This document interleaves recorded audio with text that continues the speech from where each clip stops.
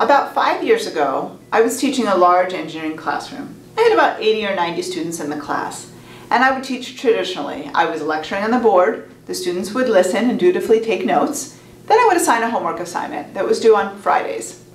On Thursday evenings, I would have office hours where the students could come and talk to me about their questions and get all their questions answered. And it was during one of these office hours that I decided to flip my class. You see, during this office hour, we had about 5 or 6 students sitting around a table, and they were asking really good questions about the homework. These were conceptual questions, but they were questions that I had already answered in the lecture.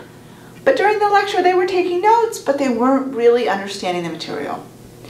And then after I addressed some of their questions, a new student came in, and they asked the same question that I had just asked. So instead of me answering again, I asked the students who were in the room to explain to the new student what I had told them. And then they were teaching each other. And now I really saw even a deeper understanding of the material as they had to teach their peer about what they had learned. And that kind of interaction is what I wanted to see in the classroom.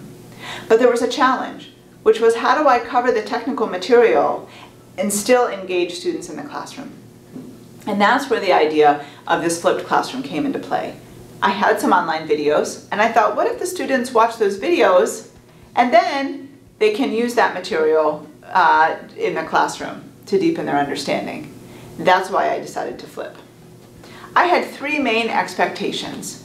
The one is that the classroom would be more loud and engaging, and that is exactly what I see.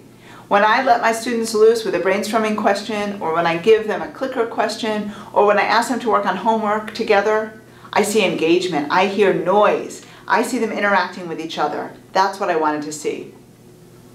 The second expectation that I had is that the students would come to class prepared. And I did mostly see that because I had the gate check, the students were watching the video and coming to class prepared. Of course, it's not always perfect, and sometimes they're not as engaged as I would like them to be.